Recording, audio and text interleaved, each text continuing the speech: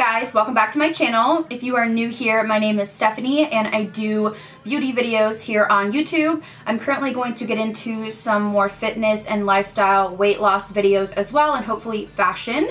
If you are new, I would love if you would subscribe, stay a while. I do a lot of tutorials and reviews and just hauling a lot of makeup products. And today we are going to be talking about the new Anastasia Subculture palette.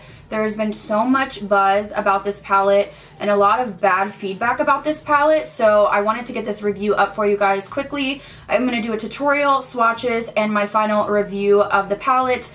I've been hearing a lot of people having a lot of issues with this palette, so we're going to jump in and we're going to see how these perform on the eye, and I'm going to give you my overall opinion.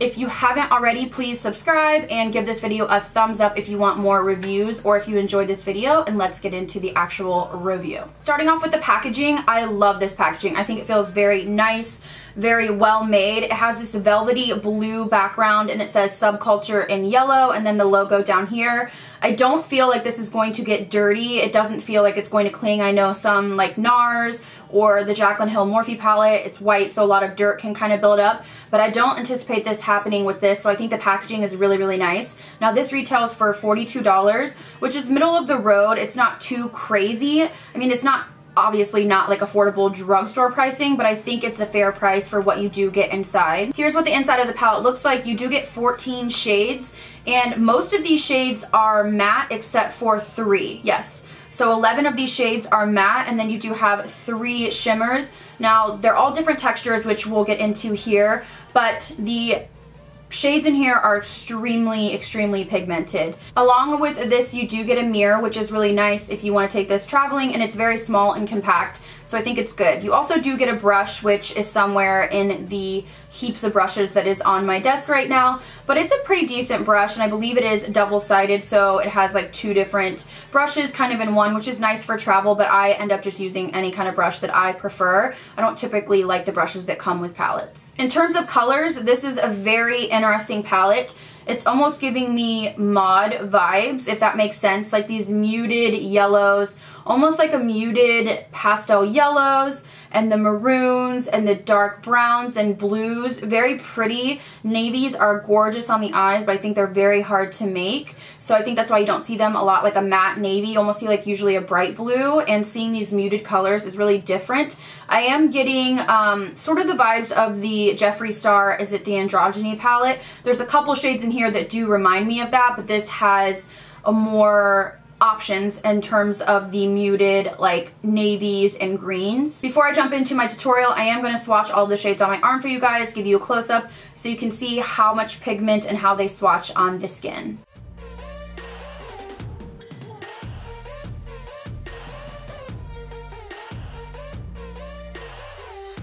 Now that we've gone over the swatches, I'm going to jump into the demo and tutorial so you can see how it applies on my eyes, and I will do a voiceover to tell you my thoughts as we go because some shades perform differently than others. So I did use about 7 shades on my eyes, so I think I have a pretty good kind of understanding of how the palette is going to work, and I'll give you some tips and tricks on how to work with it and which shadows I thought were a hit and which were a miss, so let's get into that. Alright guys, starting out with the shade Roxy, which is this peachy shade. I'm just using this as a transition.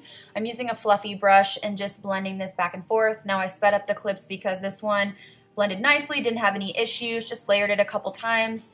This formula reminded me of a typical Anastasia shadow or even a Natasha Denona shadow, just really finely milled. Jumping in after we built that up, I'm going into Untamed. This one was the hardest one to work with in my opinion. Now I started just kind of dabbing it on the outer corner of my eye and then swirling, and I realized that maybe I needed a smaller brush, and so I started blending it in really nice and easy, but you can see I'm doing a lot of dabbing and then I'm going and blending. So now I started blending it out because I thought, man, maybe I made a mistake. And so I thought, let me go in with this brush and try to build up the color. Now this color, I did have problems with it kind of grabbing in certain areas and then not sticking in others. So I ended up blending all over that peach, and I knew now we have to go darker. So I'm going into Axis, which I really did like, but I did have that issue a little bit again, just with it being so powdery. In some areas it wasn't sticking. So I'm applying this to the outer portion of my eye, and then I have more of a pencil brush to really bring this in before we cut the crease. So I'm just blending it any harsh edges out, but again, I did have some, and a little bit hard to work with. So I'm applying my concealer to my lid and I'm going to cut the crease just halfway. I felt like it was just too messy if I didn't do this step, so I was kind of forced into doing that, and hopefully when I play with this a little bit more, I can do some different looks. So I'm going to apply Adorn now to my lid where I did cut that crease. I wet my brush with a setting spray, and this one applied nicely, just like a normal metallic shade. Now a key to this is kind of going up to that crease area and then dragging it down, and I just built up the pigment, and then you see me here blending it into that blue shade. So this one performed nicely. This is a typical shadow, probably the easiest shadow to work with in terms of comparing it to other brands. It's just a normal metallic shade. So I repeated the same steps on the other side, just really packing on that color and making sure that it was vibrant. And now I'm going back in with my brush to try to blend that blue out just a little bit more. So I just thought I would include this. I didn't know if I should, but I thought people would ask what else I was wearing. So I'm just going to go through the rest of the tutorial. So I did blend out my Shape Tape, and now I'm setting with the Too Faced Born This Way Ethereal Powder, which I'm obsessed with lately. I'm just stamping it all over my face to set my makeup, and then I'm going to go into contouring. I'm using the Tarte palette this is like the face shaping palette, and I'm just going to contour. I always use the Benefit brush because it's just easy and it fits right in my cheeks. So then I'm going to bronze up with the Marc Jacobs bronzer. I've really been enjoying this one for a matte bronzer. So I'm just going to bronze the perimeters of my face, and I'm using a Smith Cosmetics brush. This is my favorite brush from them. And then I'm going to go into blush. This is a Juvia's Place blush palette, and I'm using the shade B. This is amazing. I have a coupon code which I will leave down below. It's just Babsbeauty to save 10% off of Juvia's Place. And then to highlight, I'm going in with the Nicole Guerrero palette. I've been really liking this lately. I got it back out and fell in love again. So I'm just going to highlight the tops of my cheekbones. And then moving back into the eyes, we're going to finish off. I am going into the shade Fudge, and I'm just going to kind of stamp this on my lower lash line. Now this one I didn't have any problems with. This one was nice, blended easily. I didn't feel like there was any choppiness that I could tell. So I'm just going to apply this on my lower lash line, almost really tight like a liner. And then jumping back into the palette, I'm going into All Star, which is like a cranberry red shade. And I'm sweeping this with a pencil brush on the lower lash line. Again, I didn't have any problems with this one either. I would have to see on the like if I tried it in the crease, but I didn't have any problems on the lower lash line. So just building up that color, and then I'm going into Cube. Now this one is the most sheer of all of the shades. It's like a duochrome light iridescent, so I did have to really build it up, and it still was pretty sheer, but it did give a beautiful tint. So I wet my brush and then build it up, and for some reason it just worked really beautifully with all of the colors. And then I'm going in and adding a little bit more glitter highlight to the tops of my cheekbones. This is from Tarte, and I just wet my brush and I'm applying this on the tops of my cheekbones because you can never be too glowy. So just applying this to my Cupid's bow and tops of my cheekbones, and then I'm going to apply some pink liner in my waterline. This is from Marc Jacobs. It's so fucking good. It's the best. And then I'm going to line my lips just with a nude lip liner. Any nude lip liner you have. My hair is looking absolutely stunning in this clip. You're welcome for that. And then I'm going to go in with some lipstick. Oh no, now I'm using the Laura, this is a Laura Geller like pink iridescent. I thought it would go with the inner corner. And then I applied like 18 lipsticks, and this is what I came up with. So there you go. So now is the time where I give you my final thoughts and opinions on whether this palette is worth it or not. So this is a very tough palette to review in my opinion, because it is so beautiful in terms of the color scheme. I think they knocked it out of the park. These colors are unlike anything I've seen other than the Androgyny palette from Jeffree Star, but like I said, this has a more expansive color range in that same wheelhouse, and I think these are very unique colors, and it's just very eye-catching. When I saw the photos online, I really wasn't that impressed, but when I actually purchased it, when I opened it, I really was blown away by how beautiful it was. I really thought like, wow, it's really pretty, prettier than I was anticipating. Now in terms of quality of these shadows, I don't think that Anastasia releases anything that is bad quality. I mean, the only miss I can think from them would be their stick foundation, which I really didn't like. Everything else, they pretty much hit it out of the park. This one's a little bit tough for me because I don't know if it was because of the reviews I watched prior, but I was intimidated before I even got into this palette. I was thinking, I'm gonna mess this up, this is gonna be really difficult. Now, upon blending the first shade, which I believe, no, I used this one, right? Roxy blended perfectly. I kind of reminded me of like a Natasha Denona shadow, which is really nice, very finely milled, a lot of powder kick up, but it blends really nicely.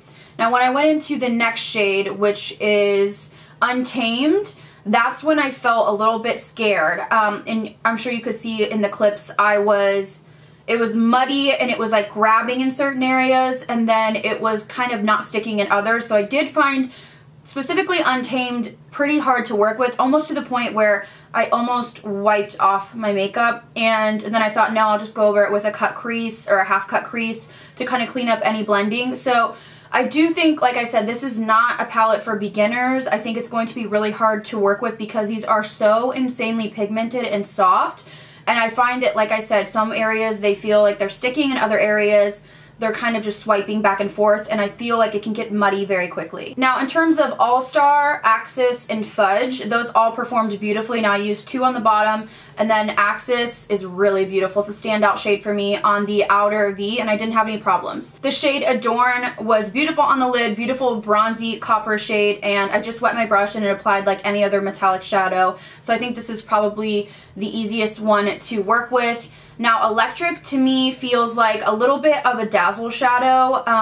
Like when it's very hard, or at least mine is, and then you press pretty hard and you get that really beautiful shine, but it's a very sheer color. Like in comparison to that one, can you see like it's not as shiny, but there's more pigment. This one is more of like a sheer, glittery kind of top coat. Same thing with Cube. Now, Cube is the sheerest of them all. And it really was like a weird color. I thought, why did they put that in there? But when I put it on the inner corner with these colors, it was stunning. So can you see it there? It is a very faint, very, very faint pink shade. And I love pink shades, but it is very faint. I mean, I'm pressing hard to get that pigment. So like I said, you've got the 2 kind of sheer colors, and I don't know if they had made those for the inner corner to kind of add a little bit of color to the kind of mod theme, but just be noted that you really only have one metallic, true metallic pigmented shade, and then the other 2 are almost just like washes of color, iridescent kind of duochrome. Now, upon seeing other reviews, I did see people that were struggling. I mean, I literally watched the videos and it was grabbing, and it was really muddy, and the kick up was insane. Now I definitely have kick up, but it's not nearly like some of the photos I've seen. So my determination is there a quality control issue? I don't know. It seems like it because I've seen other people, like their shade Cube was completely shattered and really like broken and soft. Mine is very hard to the touch. So I feel like I got a good palette, but my overall review is it beautiful? Absolutely. Is it worth $42? Yes, but be warned, if you are new to makeup or you have issues blending with your existing makeup, I would definitely steer clear of this. This is going to be hard to work with. It's just kind of like, almost like the Huda Beauty in the sense that they come out with innovative products, but it's not always the most user-friendly. Like my Violet Voss shadows just blend like a dream. Like Natasha Denona shadows just blend, just like I barely even do anything and they've already blended. This one you have to be very careful, very light-handed, and make sure that you're not slopping it all over. This is not going to be I wake up and throw this in the crease and roll out. This is going to be, it's my birthday, I want to do a cut crease or a double cut crease, and I'm going to sit here for 2 hours and perfect this. So that is my overall opinion. I hope that it makes sense. I really, really think this is beautiful, but I just think that it's really for pro makeup artists, and just with everything I've been seeing, I would say if you're on the fence, wait until it comes to Sephora or somewhere that you can return it, because of the quality control issues that I feel like are going on, and also just the intense pigment that makes these harder to blend. Hopefully that made sense. I was trying to give like a review. I'm not a pro and I made it work, but I could see how it could go left real quick. And after my second color, I really was almost going to wipe it off and restart, and then I started getting a little nervous. So you can make it work, but just be warned, you're going to have to work a little bit harder, but the end result is stunning. Alright guys, that is my full review and demo of the new Anastasia Subculture palette. I hope you guys enjoyed this video. If you did, please give it a thumbs up and don't forget to subscribe for more videos. If you want to see more tutorials with this palette, let me know down below and I can definitely do that. It's very inspiring. The colors just really kind of have me thinking outside of the box. So I definitely want to do some more tutorials with that. Thank you guys so much for watching. I'll see you in the next video.